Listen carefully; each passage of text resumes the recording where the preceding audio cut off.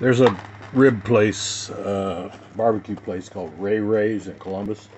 I will never go back. I asked for, they've had something called a meat sweats. It's like 5 different kinds of meat. It's loaded up. It's pretty good. They're always out of the ribs and everything else. It's like, how come you guys keep running out of food? I said, well, okay, let's substitute something. We're not allowed to do that.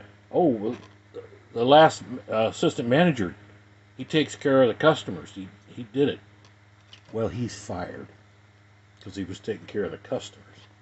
And these people, they want to be corporate, so they go for portions, which is basically fucking you.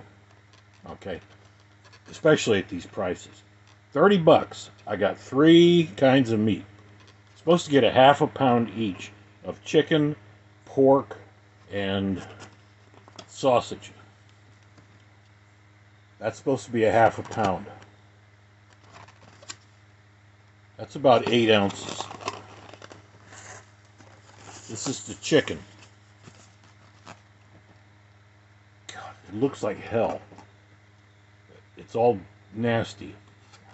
Really fucking nasty. And then the pulled pork, that feels closer to a half a pound. But I can promise you. What the fuck is that? They put cheese on it? What is that? Fucking cheese on the pulled pork? That's horrible. And it's black.